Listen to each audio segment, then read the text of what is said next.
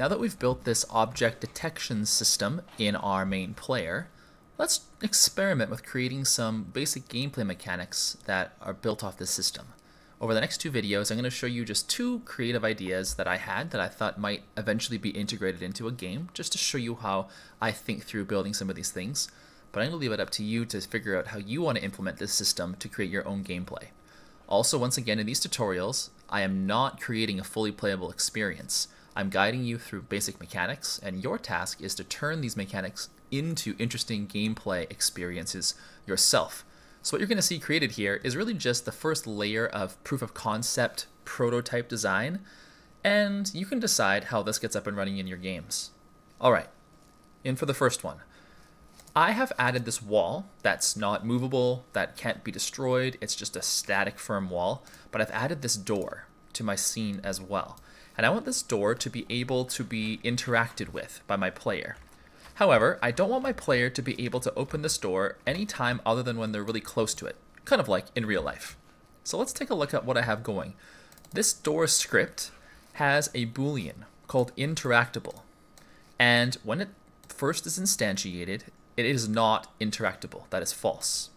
And under update, it's constantly checking if I am interactable and the E key is being pressed, then it's going to do this rotation in its own space along the y-axis. So basically it's going to spin and kind of open in a way that the player can pass through, but only if it's allowed to be interactable and the key is then pressed.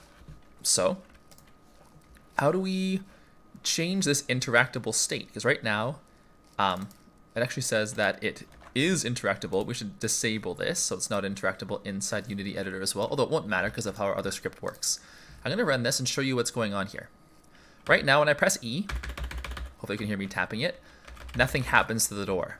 But if I get within range of it so that it's highlighted by my proximity detector and I press E, the door opens and I'm now able to slide through. And if I press E again, it closes. I can open and close this as much as I want, but only when I'm close. It doesn't matter where else I am, it gets enabled based on proximity, which suddenly feels a lot like how I want my game to work. And if I make lots like this prefab of a door, I can just drop these anywhere I want in the world, and it automatically will work based on proximity, which gets a nice core mechanic up and running. So how is it that I trigger that based off of proximity? Well, I added some code to my Sphere Target Manager. Inside my Target Manager, on trigger enter, I had to add a little bit of code to this. Now, we could break some of the stuff down into methods. You'll see I made a new method down here, and it's kind of a bit up to you at what point you make things modular. One whole method here fits on my screen. I think I'm okay with it being here for now, but maybe I split this up if I add too many other layers of functionality to this. So what is it that I do inside of this on trigger enter? Well, I first add the objects to a list like I used to, but I've added this new functionality. If the game object that I've added, or I'm currently being triggered by, is interactable, which of course I have tagged my door as, I am actually going to toggle the interactability of it using my helper method. I pass it my collision event, and I also pass it a Boolean value. Let's go take a look at what it does. The toggle interactable takes this collider and a Boolean state. And what it does is it snags the script that I've made that I want to have whose value I want to have changed. So here it's my door open script. Right now this is customized just for doors, but maybe eventually I want to make this more of a generic script for all interactables. That's something to consider for your larger games to come. For now, I'm just going to snag that script, and in it I'm just going to directly interact with the Boolean for interactable and set it to whatever state I have here. So now I can pass in the collider and the state change I want to have occur. So when I first trigger this event, when my character comes within range of the door, it's going to turn the door's interactability to true. And based off of how the door is made, that means that the door will now be interactable, and when I press E, it's going to actually perform this rotation. Beautiful. One more thing that we need to see here, though, is that the player also needs to disable the interactability on trigger exit. So we'll see in here something familiar.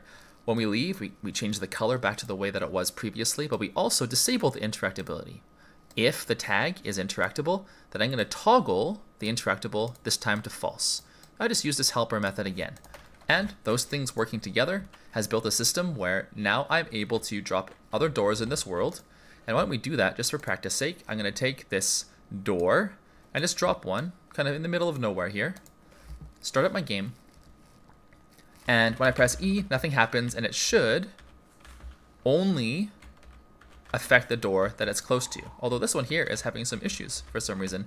I wonder if my prefab had its code not update properly. Let's see here. Door open, and it has the key code E interactable. Starts to be false, and it has a void update. Everything looks pretty good here. Now, the question is it being added to my master list properly? This is a nice little debugging moment here.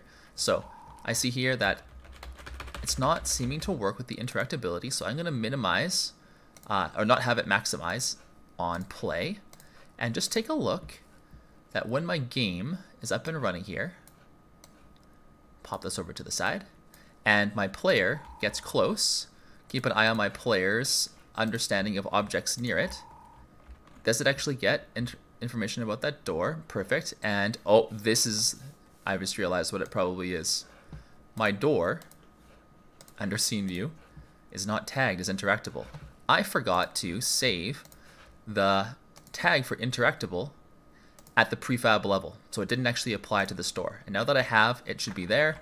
Awesome. So that's just a little kind of debugging moment that you can see me working on.